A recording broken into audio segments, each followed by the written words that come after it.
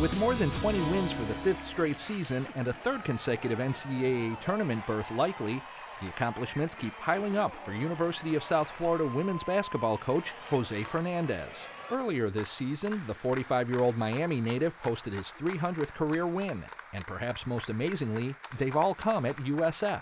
You don't win that many games if you're not surrounded by just great people, not only on your staff, but also coming in to work with quality student athletes. USF has made postseason tournaments 12 of the last 13 years, including winning an NIT championship in 2009. But Fernandez is just as proud of his players' success in the classroom. A big portion of our kids, move forward and play professionally, but they have the strand that they choose to go to and the degree path that they do, it's a degree that they're going to be able to use. And players say Fernandez teaches them more than just the X's and O's. The stuff we learn on the court will also help us in life, like being able to take criticism, being able to communicate with people, especially our professors. Like, that could be our boss in future years. This year's team, one of the most successful of Fernandez's career, is also one of his most internationally diverse. We have kids from Spain, from Portugal, from Denmark, from Latvia, from Hungary. Ariadna Pujol-Yuk says Fernandez's ability to speak their language helped convince her parents to let her leave Spain for USF.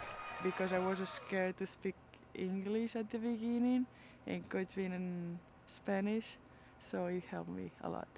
And while Fernandez can be a formidable presence on the sidelines, outside of the court, he's so sweet. He wants to help you in everything and be like a father to you, so it's easy. Fernandez has been with USF since 2000. The program's success has led other schools to court him, but he likes where he's at just fine.